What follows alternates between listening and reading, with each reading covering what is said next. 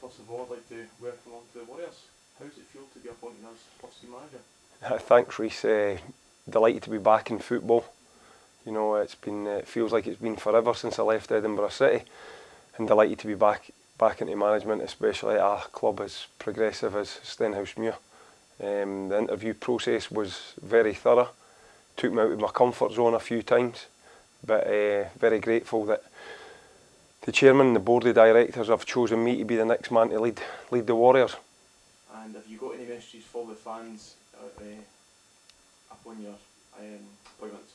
No, really just to keep doing what they've done, get behind the team. You know, we're in a difficult spell just now, poor running results that we need to try and turn around, and we've got a far better chance of doing that if everybody's together. So hopefully come Saturday against Stranraer we can get a few extra run at the gate.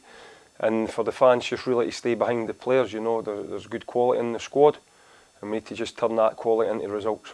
And can you introduce any backroom members of staff you're bringing in? Yeah, I'll be bringing in Brown Ferguson, bomber, probably a bit of a Stenhousemuir legend, imagine, ex-player, ex-manager.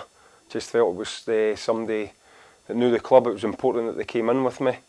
And not only that, you know, we worked really well together at Edinburgh City. It was only a short spell of time, but we worked really well together. He's excellent on the coaching field, gets his points across really well. We work well together as a team, and hopefully that will start on Saturday.